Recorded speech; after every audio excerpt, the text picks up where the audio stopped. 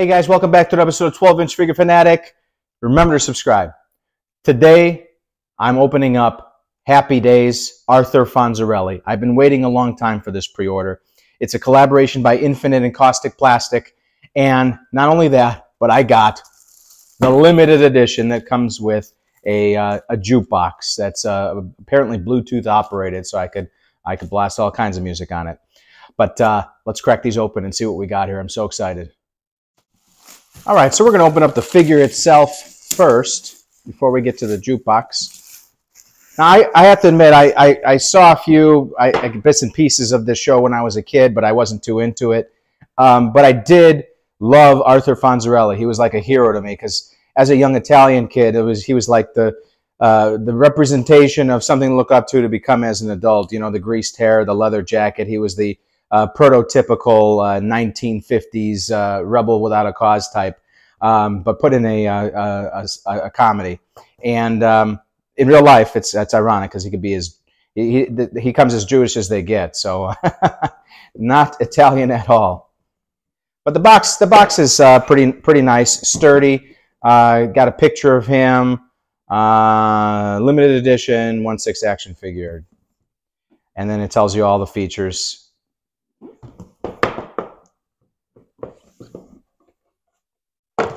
Oh, there he is with his classic pose. A fake autograph on there. That's pretty nice.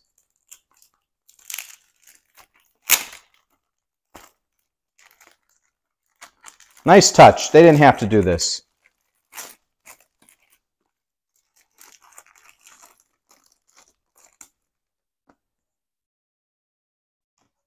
Not bad, right? Now it doesn't say a limited quantity of 600. That surprises me. Okay, yeah. Expressing gratitude, the team that created it. I didn't know it was only 600 pieces. That's amazing. That's pretty low for a mainstream figure. Oh, wow.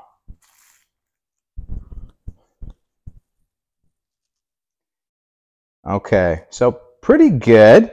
I'd say maybe a little too cartoonish. It's a little off. A little too glossy on the hair and not enough depth to it. They could have been, especially in the back. Look at that. They could have done better at indicating the strands of hair. I don't know. Maybe it should be this glossy because he was a greaser. Brown leather jacket, leather type jacket. Now I wonder if this will hold up over time. I worried about pleather these days after my debacle. If you go back and look at my original Terminator film, Schwarzenegger, it fell apart as I was unboxing it. But overall, I mean, I like the cut on it. It's perfectly cut. They did something with the figure itself, the body, that makes it look perfect as well. Everything is very crisp. There's actually a buckle on here, and there's a strap. And it's the boot itself is not sculpted at all. It is also pleather, which some of you may or may not be nervous about that as well, because it means that this has the potential to crack over time as well. I don't know. The jeans are weathered, though. No belt, but he didn't wear a belt in the show. And you can see some slight structure to the chest. He's already posed with his classic thumbs up. Beautiful. I love it. All right, let's see what else we got here. All right, maybe they redeemed themselves with this second head sculpt. Perfect. I love it. Now this is him. Yes. So where did we go wrong with this one? I think maybe the nose is too wide on the smiling one. Right? And the eyes are too... Yep, look at the brown of the eyes. Big difference here. They made the eyes too beady on the smiling one. And if anything, maybe too doe-eyed on the straight-faced one. But I definitely think this one is better. Yeah. Tell me what you think in the comments. Way different. Even the profile. It's like they used a different sculptor for each one. Bizarre. Even the paint is slightly different. Okay. And we got a few more hands. And they're all weathered. Got some texture to them, especially around the knuckles. You can see the pink.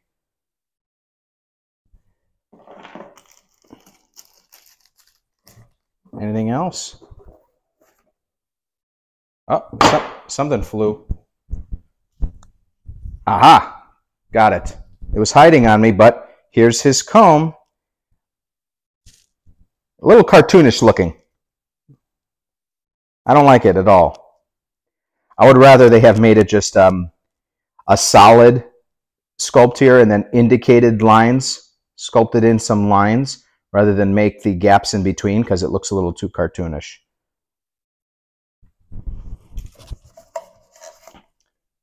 And then you have his stand. Happy Days. Doesn't say Arthur or Fonzarelli anywhere. Action. Deluxe figure. Infinite statue. Designed in Italy. Hey, forget about it. So there's no actual stand in here to clip him in there or stand him up and have him secured. That's interesting. I haven't seen a stand with a base without a stand for a while. But it's definitely an upgrade. I mean, they even got the padding on the bottom to protect any surface that you might have it on so it doesn't slip. So I prefer there's a name, but I'll take it. It's nice. Got the checkered floor like in the diner. And that's pretty much it. So let us open the jukebox next. All right. So hopefully this has, sometimes when you get to these Bluetooth enabled things that charge via USB, they're slightly charged, just a little bit, enough to test it out and play with it a little bit before you need to charge it fully. So hopefully that'll be the case here so I can demo it pretty quickly. Otherwise I'll have to take a break and charge this thing up. But yeah, not too much to the box. Just has a nice picture of it on here and talks about the features. It's got the Bluetooth speaker, works with Android or iOS, switchable light system. I don't know what that means. Rechargeable via USB. Battery not included. Required 1.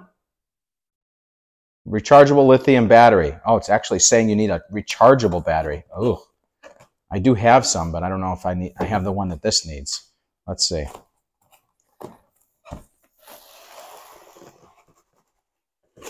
Oof. Oh, wow.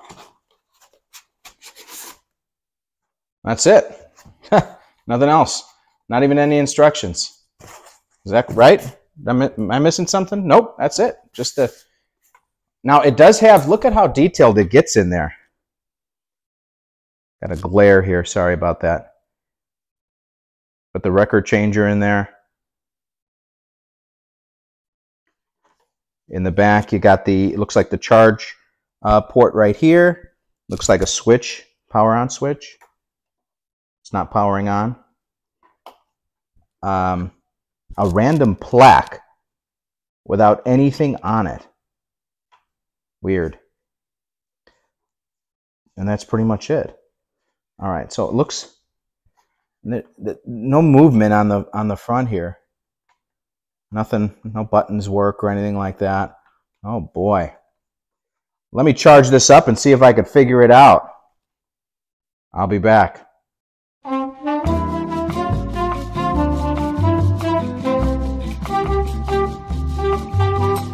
All right, welcome back. So, believe it or not, it has not been minutes or even hours. It has been days since the first part of this video. And the reason for that is I found out that this jukebox takes a very specific type of battery that I have never seen before in my over 40 years on this planet.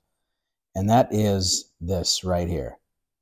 It's a 5,000 megahertz, 3.7 volt rechargeable battery. And it's like, it looks like a AA, but it's larger than a AA. Why they went with this, I don't know. They could have gone with 3 AAAs, 2 AAs, but they did this special battery that has to be inserted in here. And now, fortunately, from there, you can recharge this via USB once the battery's in there. So let's take a closer look at this thing now that we've got power for it. So throw the switch here. Bluetooth mode connected. All right, so it's saying that the Bluetooth mode's connected. I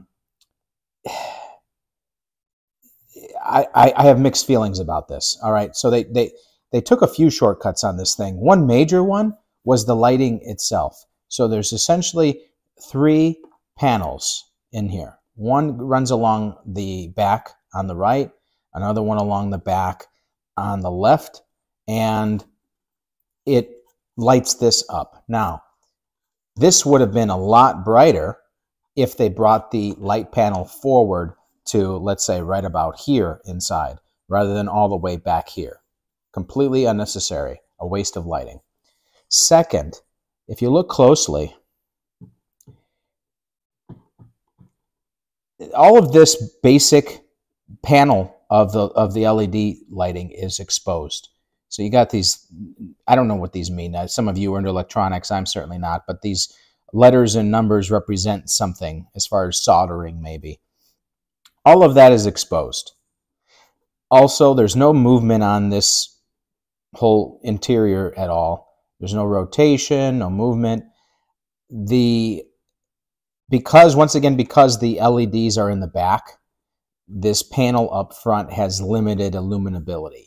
Illuminability, is that a word? Illumination. Also, this should be white. It should be illuminated white, not this reddish color or orangish color that's in the back here. So it's just kind of haphazardly put together. It's as if they said, yeah, we've definitely got to have a jukebox with the deluxe version. And then as they got deeper into this project, they said, okay, we promised these people a jukebox, but let's just throw this thing together. And they just half-ass it the entire way. But I do have to say that it does look good with the figure, and I wouldn't get a Fonzie figure without the jukebox. It just they go together. I mean, in the show, he banged on it all the time, so it just looks great. So my final thoughts: I'm going to rate the figure separately so that it just doesn't unjustifiably lose points because of this cheap ass jukebox. I'm going to give the figure a 8.9. It had all the right things going on. That first head sculpt, though, very scary, very scary. But otherwise, everything's looking great. The detail on the hands, on the head, the boots, even the body style, it's good. So I think that's fair. Now this thing, I mean, it's one of you really can't. I mean, they threw it in there, fine, but I will say that the sound is good too. I can't demonstrate the sound because my phone is running for this video, but I played the Happy Day song on it, and it's just fine. So that part's good. But otherwise, yeah, they cut too many corners on the thing. Anyways, thanks for tuning in, guys, and I will see you later.